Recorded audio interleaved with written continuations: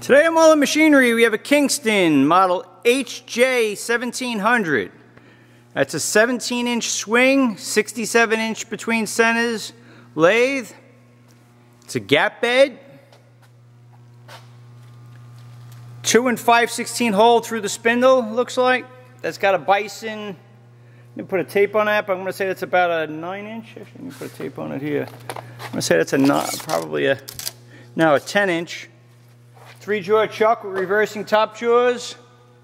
It's got a phase 2 tool post. I believe I have a holder or two around. There's your tailstock with a chuck in it. Your thread dial. Ways are in great shape. Machine came out of a school. I bought, I believe, six or seven of these things from a school that was changing over their machining program, making some room for some new CNCs coming in. So I bought all their manual lathes.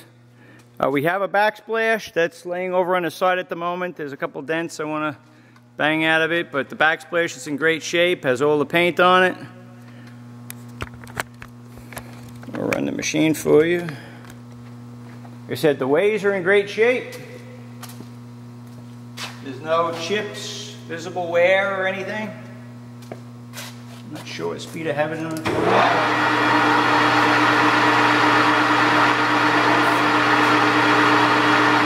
Probably about 650 RPM.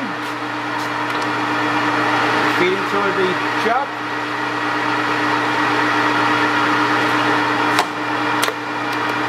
There's your cross feed.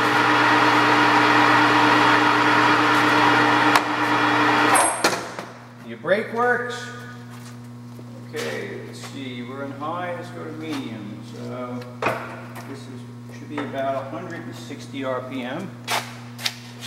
There you go.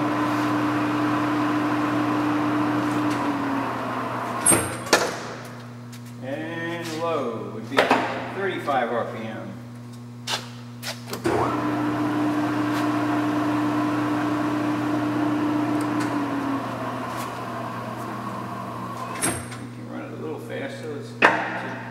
Don't like to run it too fast with the chuck, but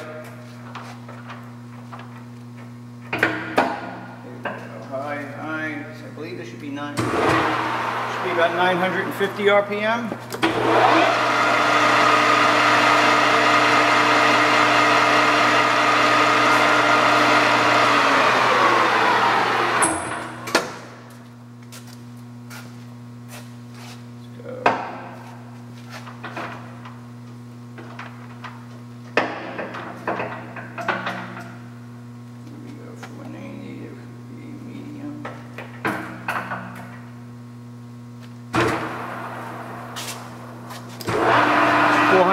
RPM.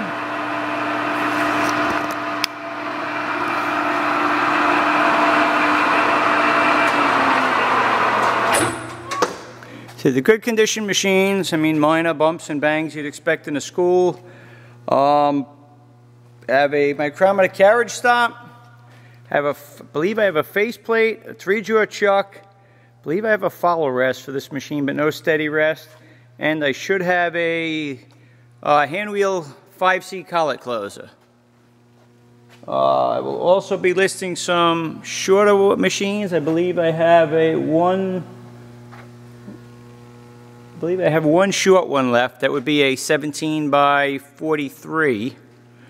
They'll be up on the website shortly. Coming from schools, I have to order stupid things. Like here, they lost the tip on the handle, so I'll order that.